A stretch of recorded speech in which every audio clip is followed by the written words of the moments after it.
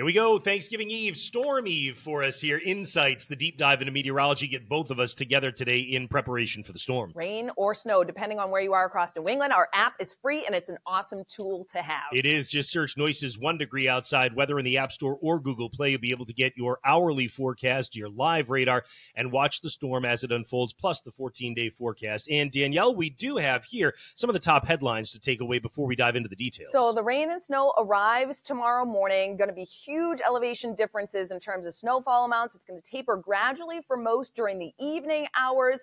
Behind the system, the drying wind is going to preclude a flash freeze. So that's good news. It's not like we get a snap of cold air that comes in and freezes everything up. It will be a drier and breezy Friday. Wintry feeling, but fair overall for the upcoming weekend, both days. That's right. And, you know, you're going to dive into some of the details. You're going to show us the overview, and then I'll come in after that and give some of the zoomed-in stuff. So we did have, I'll step up to the green screen here. We did have a little bit of rain, obviously, over the last 24 hours. Put a little bit of a dent in the drought conditions across New England. Not a huge dent, but we'll take what moisture we can get here in terms of the precipitation that comes down across New England. So for most spots, we were talking about either side of a quarter inch of rain, although it was a little bit less, a few hundredths on Cape Cod, either side of a quarter of an inch to up to a half an inch in a few spots. Now, across the country, obviously, it's a really busy travel day.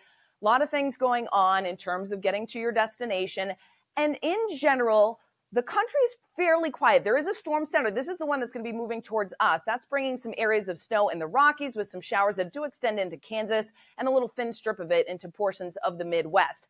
Otherwise, that storm heads east, and behind it for Thanksgiving, most of the country, except for us, with the storm center right over New England, is fairly quiet. Now, that storm is going to strengthen and pass over us. Temperature-wise, it's coldest in the northern plains. Look at the blues and purples that show up here. This is temperatures that are going to be in single digits, and a lot of the country, particularly the northern two-thirds, will be generally colder than average.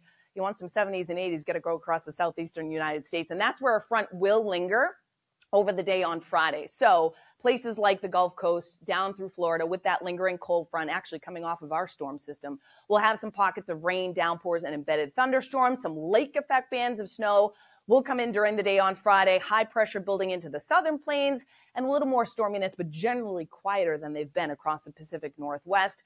Our storm departs, and it's generally fair weather here in New England. Temperature-wise, still really cold, though, on Friday in the Dakotas, extending back down into the Midwest, and that chunk of cold in modified form comes into New England over the course of the upcoming weekend. Generally kind of chilly all the way down to the Gulf, cooler than average. Now, let's get to what we all want to know. Zoomed in here in terms of the predictive radar. For us, it's going to be a wet turkey trots in the morning, and the football games have the wet weather gear with you, although earlier in the morning, like 5, 6 a.m., it is lighter in terms of the intensity of the precipitation. Then it picks up late morning through midday, the blue indicating snow here. By late morning and through, I'd say early to mid-afternoon, that's kind of the height of this storm. Areas of rain, locally heavy downpours, snow with elevation, you notice, through far western, central, northern New England. By late afternoon to early evening, we will see the intensity of the precipitation let up somewhat across southern New England. Notice we get kind of more showery activity.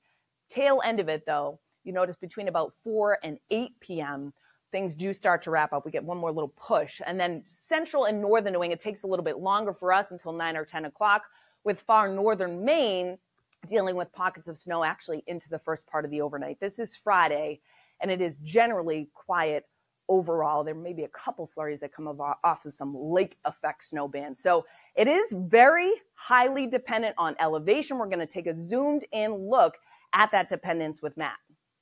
Danielle, thanks very much. I'm just going to take that same map you showed us, zoom it in a little bit. It is remarkable the role that elevation plays. And you can see as we get to 9 o'clock Thanksgiving morning, doesn't matter how far north you are in the Champlain Valley, it's all about elevation. You're raining in the Champlain Valley. You're raining at least in some of the upper valley, although you can see the snow taking hold at Littleton for a bit. And then once you get down from Concord to Manchester, you probably either rain, snow mix, or just rain.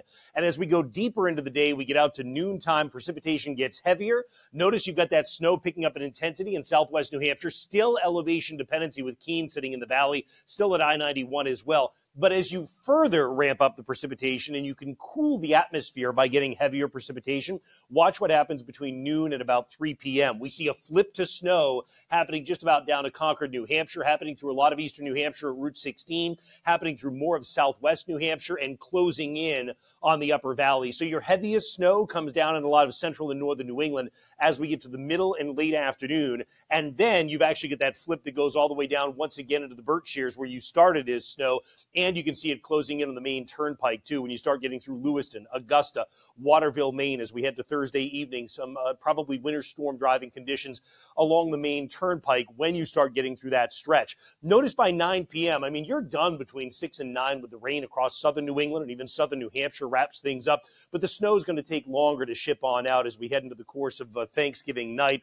And by Friday, as you showed us, a lot of that is kind of out of the picture for us here as the drier air is working in. The stakes are high on snow amounts because there's so much precipitation, right? Where it rains, okay, 3/4 of an inch to an inch.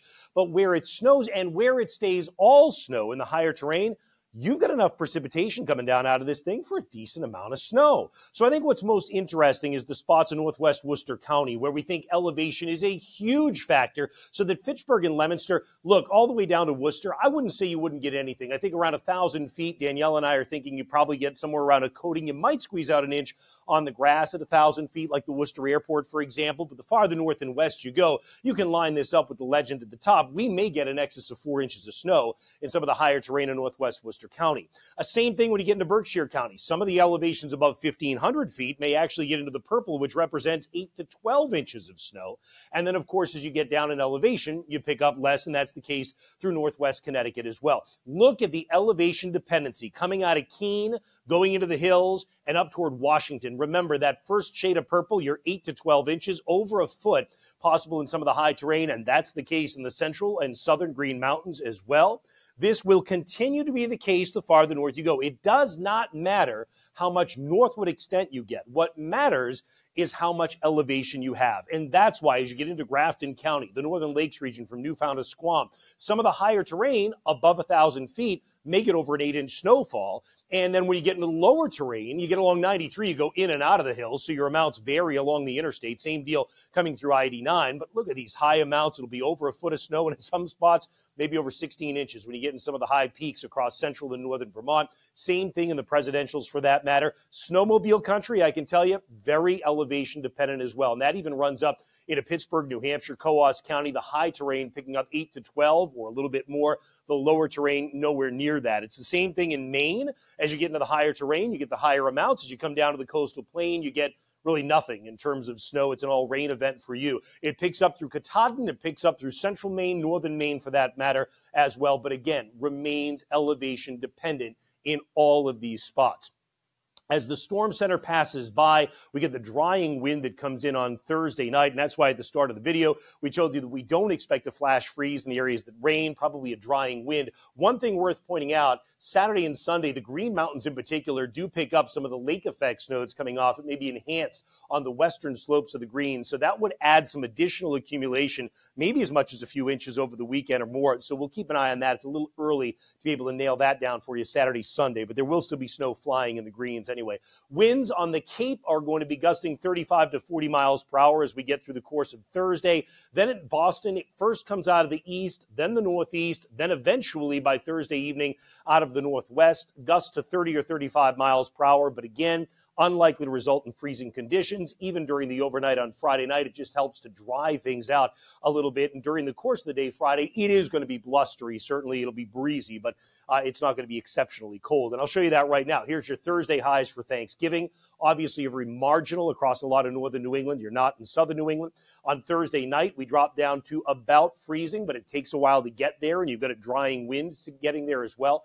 Friday, you're back to this marginal air that's not exceptionally cold. You get up into the 40s. Friday night, the cool builds in a little bit more. Saturday, it's probably 30s to low 40s. And again, we'll watch the western slopes of the Green Mountains over the course of the weekend because that's where you may get some more snow showers or bursts of snow. Wintertime setting in, so we'll remind you, swag.onedegreeoutside.com. That is the address to buy some of the merch. That's the way things look for now. We'll keep you posted at onedegreeoutside.com and, of course, on our app as well.